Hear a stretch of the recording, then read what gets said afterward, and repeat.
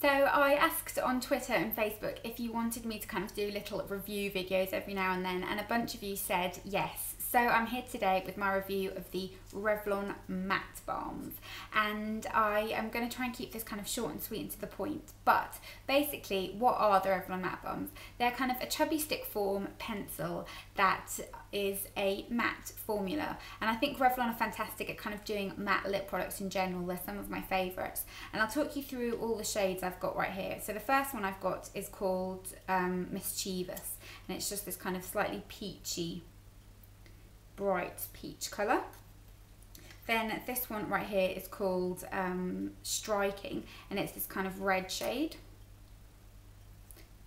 Then I've got a kind of the nude shade, which is called Complex, which is just a kind of nude your lips but better, Nigella Lawson type of colour.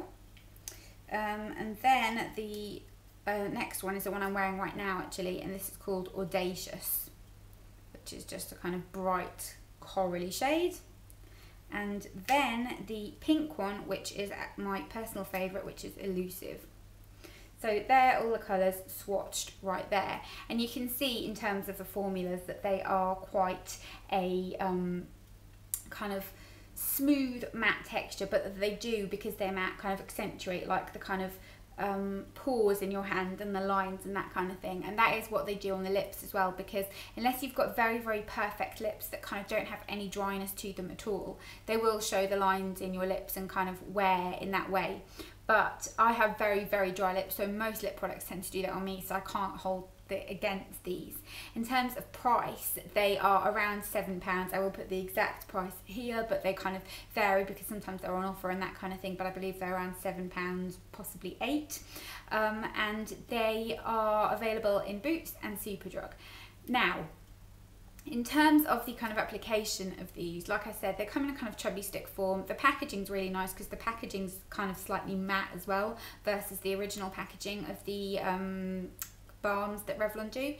You get kind of a decent amount of product. They're kind of like a twist up. The shade selection that they've brought out is really nice and really appropriate for kind of spring, summer, and it'll be interesting to see what kind of types of shades they bring out during the winter months as well. So kind of slightly deeper shades. And the main thing I think about these is that they don't feel like a drugstore brand, but I feel like Revlon is a higher end drugstore brand anyway, and therefore I've always got higher expectations when I'm using something from Revlon versus using something from like Collection, because I feel like they are a higher end brand and they have got kind of higher quality products. That's why they're kind of a little bit more expensive as well.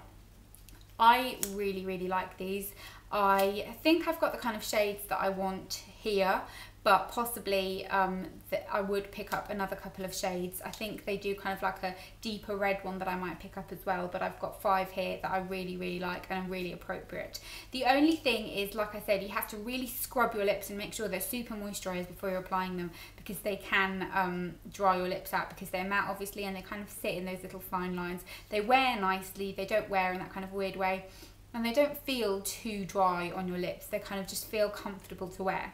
The one I'm wearing right now, I put on and then I kind of sheared it out a little bit because it was quite kind of neon colour and I wanted something a little bit more understated. But I really, really like these, and I think they are definitely like a kind of 9 out of 10 product. They're really, really lovely.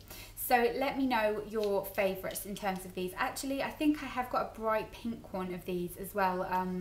Can't remember what that's called, but I will try and find that one for you and put the name of it in the down bar as well, because these are all the ones that I found in my stash, but I might have the deeper pink one in my handbag.